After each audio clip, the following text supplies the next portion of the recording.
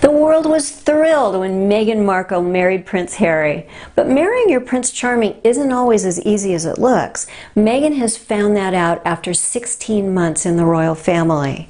As Meghan tries to find her stride as a royal, she's managed to offend a number of people who aren't appreciative of her efforts thus far.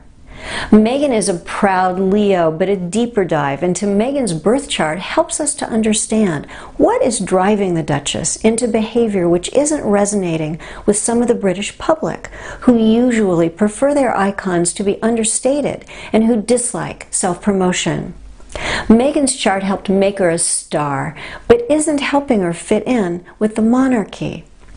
In her geocentric chart, this multi-planet wedge reveals her almost primal need to plan, strategize, and control just about everything, and this hasn't gone down well with royal staffers. In Meghan's declination chart, the first of these two parallels make her anxiously need approval and validation. The second gives her a desire to live life to the utmost, not just within imposed limitations, but this can backfire on her, creating heartbreak. In her Geo 7 chart, we see her restless nature and resistance to conformity with this triangle geometry.